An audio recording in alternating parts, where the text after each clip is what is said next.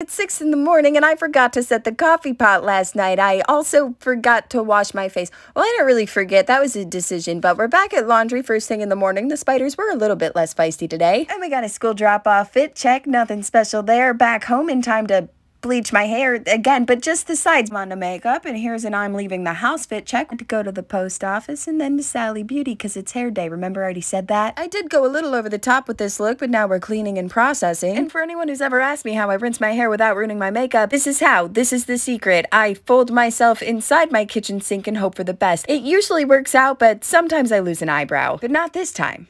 I kept both off to get kid number 1. She is awfully cute. And then we're doing more chores, dishes, I don't like it, and now we're off to get the other kids. Then I catch up on my reading while sitting in a parking lot because my kids have appointments. And then we did get fast food from 3 different places. I did to the gym, but the gym was busy and I felt too awkward to film, but I knew you wanted to see my muscles, so here you go. Enjoy. Okay, bye.